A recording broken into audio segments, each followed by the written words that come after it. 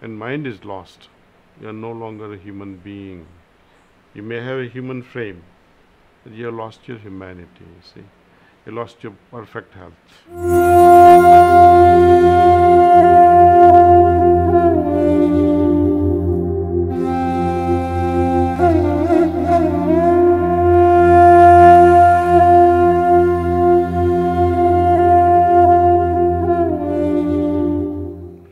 Simply put, chakras are like circuit breakers. We have multiple, suppose electric current is passing through a wire. You have attached, in the first place, some equipment, another equipment, third equipment, fourth equipment, fifth equipment. And if they are taking, if the resistance in each is different, right? So from 110 to 220, various levels of currents will be passing. So you have to filter it, right? But if the same current is passing without this resistances and reaches out, it can blow the circuit and burn it.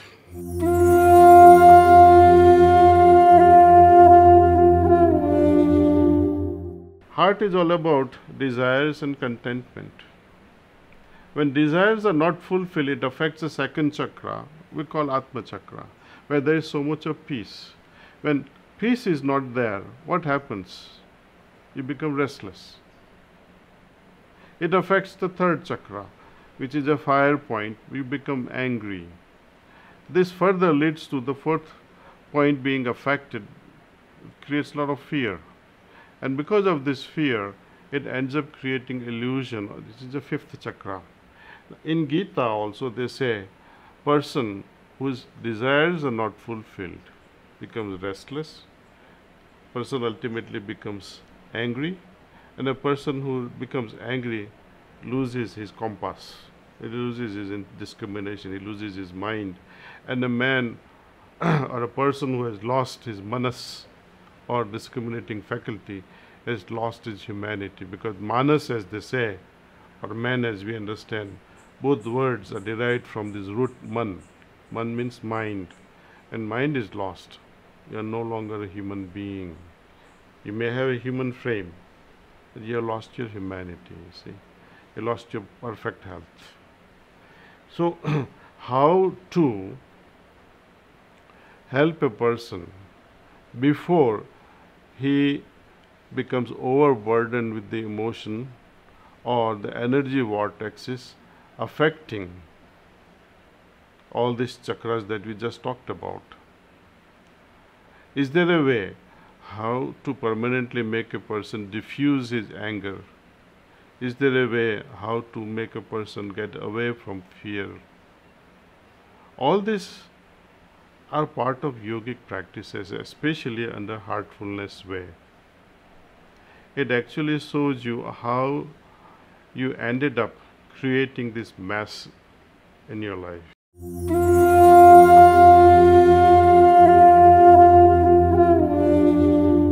As we go deeper into meditation, we move from one energy vortex they call chakra or plexuses in yogic terminology. Chakra they call it, a heart chakra or Nabhi chakra, or there are infinite chakras. And as you move from this heart chakra, which is full of love, to another chakra which is called Atma chakra, both are like different dimensions. Love when you feel, and at the same time, because of the impact of the love, when this next chakra is awakened, and because of that another chakra is awakened as we meditate more and more, it has its ripple effect. It touches your superconsciousness. You feel not only love, but you feel extreme peace within yourself. This peace, love, ends up creating a level of refined contentment.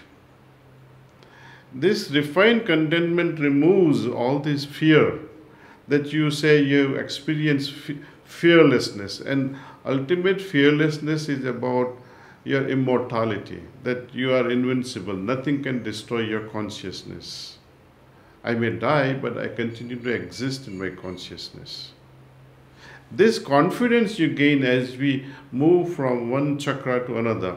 Now, when I am settled on the heart chakra, I have consciousness of that level. When I move to the next chakra, now I have moved to a little bit higher level of consciousness.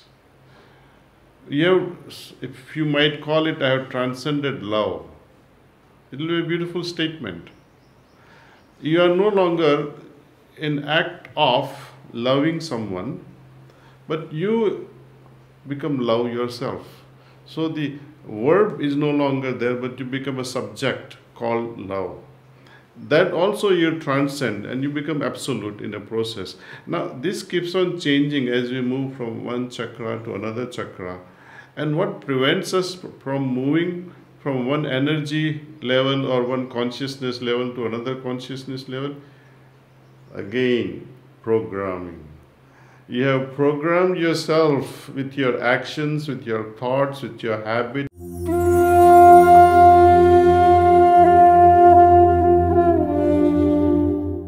So, in a way, cleaning these chakras can help. But this cleaning cannot happen with water or with something. There is a yogic process. It can easily happen through transmission, through pranahuti.